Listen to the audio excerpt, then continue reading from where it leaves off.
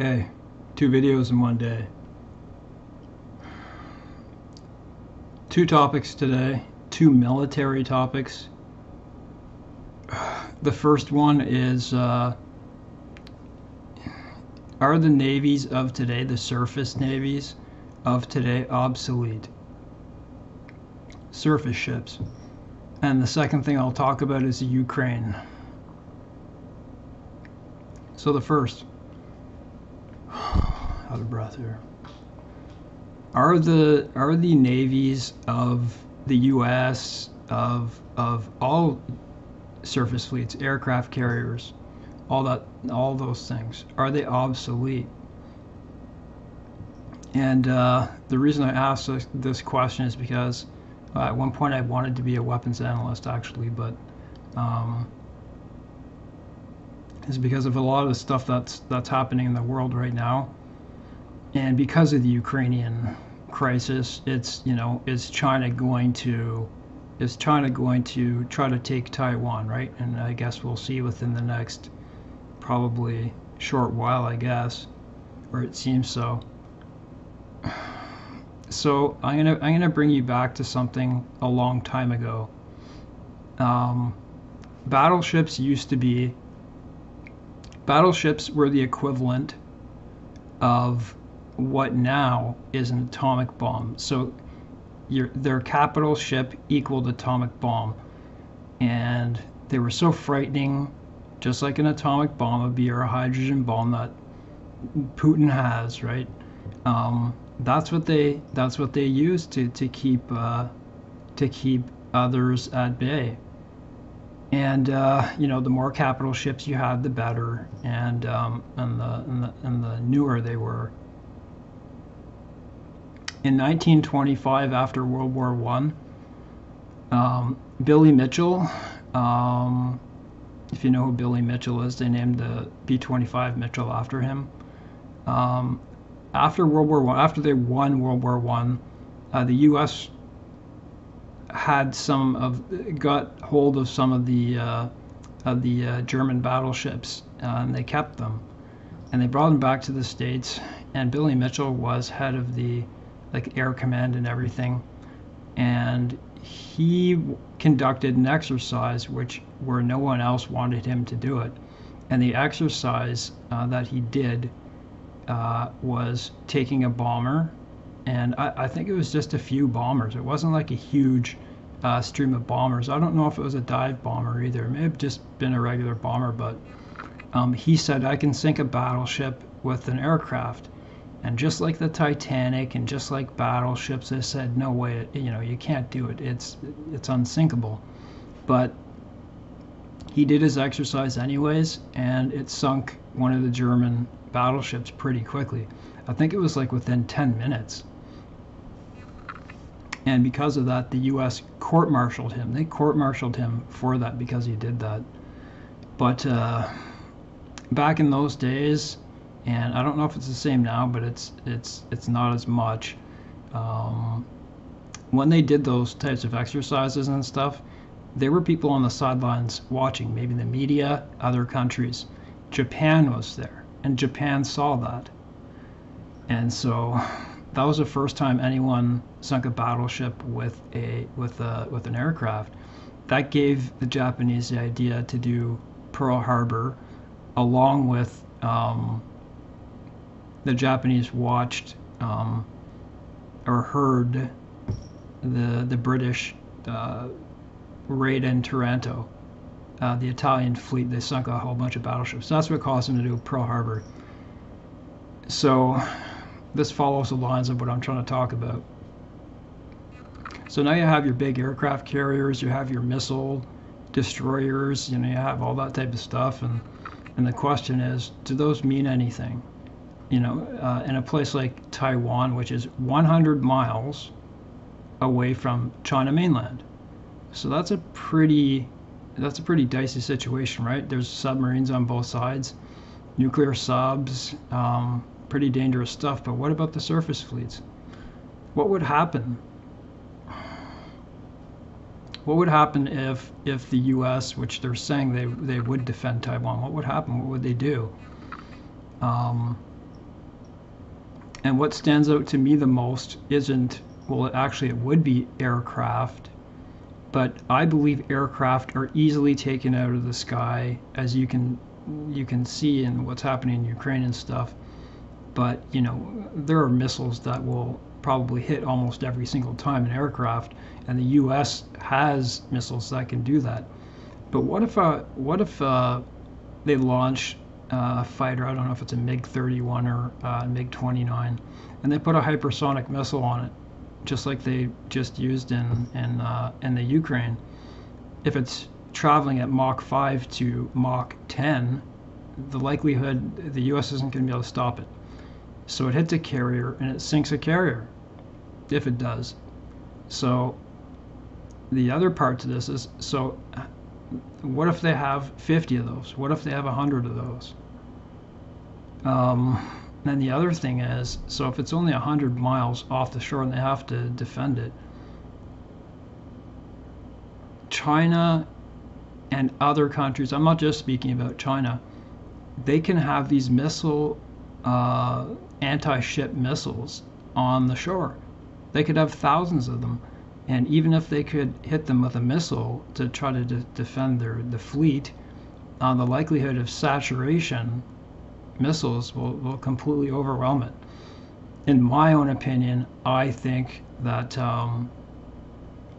ships would be pretty obsolete. And then you got your submarines too, right? Trying to take out, and then you have your destroyers trying to kill those, and back and forth, back and forth.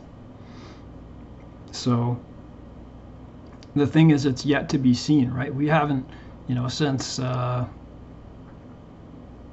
World War II, we haven't seen any true real battles, except for, where was it, with the British and against not Venezuela, but was it Venezuela?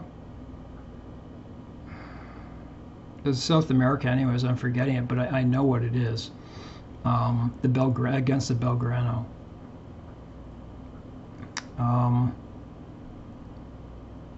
So that's that part. That's my opinion. I think that missile saturation would absolutely, and the speed of missiles and land missiles, because they're hard to take out.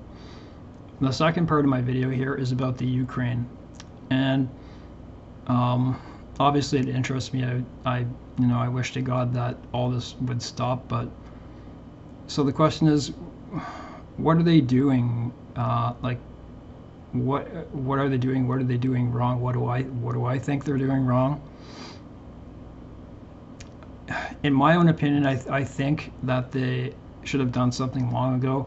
I think supplying weapons is good, but I think they should go much further. I think the United States is showing an extremely weak hand. I don't think any one particular country is standing up for the Ukraine militarily. All the sanctions and the weapons. I mean, I think there needs to be another step. They're just watching so many people get killed, and that country is being decimated. The question is, you don't want to start World War III. Putin's literally making his own playbook, and we're literally playing by it. If he says something will escalate, then we're like, oh no, we can't do that. We can't give them the MiG-29s. The good thing is, I remember before the invasion started, I said, I think the Ukraine will hold up. And people were like, no, no, no. And the reason I knew that is because they were giving them Stinger missiles, and they were giving them Javelin missiles. And those take out tanks, and those take out aircraft. Those Stinger missiles will take out anything from 18,000 feet, but nothing above that. The Javelins will go right through a tank.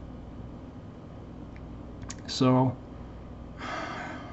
what else was I going to say?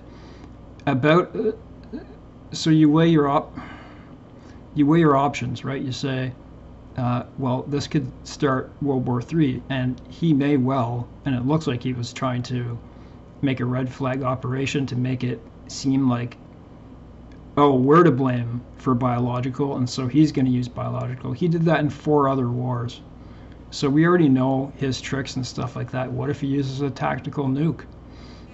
And what I think this comes down to is honor. it does exactly resemble when Neville Chamberlain went and he thought he had an agreement saying peace in our time. He came back with a piece of paper saying peace in our time. Then Hitler invaded Poland. And many people, many experts agree that that's exactly what's happening. And people in World War II were afraid to anger Hitler. And so Putin's only card is his nuclear weapons. I think it's the perfect point in history to do something about this. That's what I think. And you know what? If I was physically okay, I would go out and I would help the Ukrainians out. But what's the problem? So what if World War III started, right? So it seems like they're working on a premise of it's better for 100,000 people to die than, millions. And that's where I say it's a question of honor and sticking up for democracy. So what's the problem with the no-fly zone? Why it seems so simple, just create a no-fly zone. And what the US and other countries are proposing is let them make their own fly zone, give them their fighters, which believe me is not good enough, and they should have given them a long time ago, but give them the missile systems so the Russians can't even get in.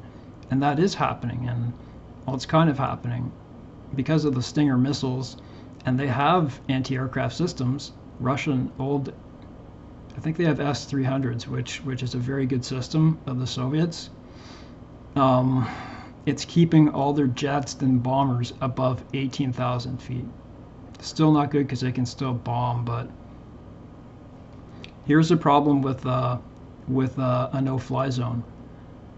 If you make, so they propose to make one based on humanitarian corridor, right? Which is humanitarian. That's what they should do, and they have to protect it.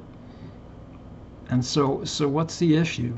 It's not just about doing it, and if they do it and a Russian aircraft goes in that airspace and does something, first of all, they shouldn't go in the airspace. But secondly, so these are the rules. If they go in that airspace and they shoot at something, like civilians, then NATO has to get in. So what's the problem about doing it, just besides an obvious escalation? And that's where the problem lies. If you make a no-fly zone, the first thing you have to do is you have to make sure it's safe. Because it's Russia or whatever country you're against, you literally have to go in and you have to take out all their anti-aircraft systems first. So that's a problem. Imagine how many months of planning that might take. They could have 1,000 of them on the ground, and believe me, they probably do.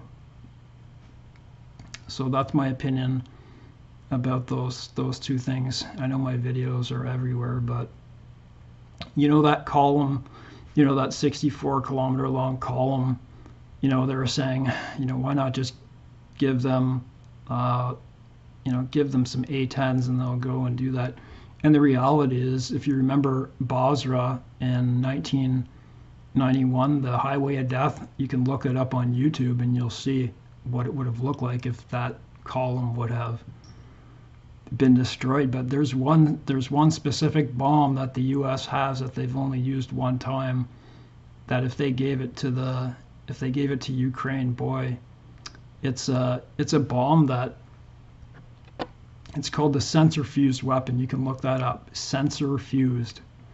When the bomb opens up, it shoots out. It's 1,000 pounds. You drop it out of a bomber or whatever. I think they used to call it a nickname, the 13 consecutive miracles, because they never thought they'd be able to make this bomb. It shoots out 13 skeets, and those skeets spin, and they're laser guided. They look down on the ground. There's 13 of them. They have parachutes, and they scan the ground. They scan everything on the ground. So one bomb will cover 16 football fields. and it scans the ground for friend or foe. So inside that little skeet has a memory of what is friendly and what isn't, and it will kill everything within 16 football fields. Can you imagine what an entire bomber of like 30 of those would do? Just one of those bombs can take out about 50 tanks. You can look it up on Future Weapons on YouTube, the sensor fused weapon. Thanks for watching this video.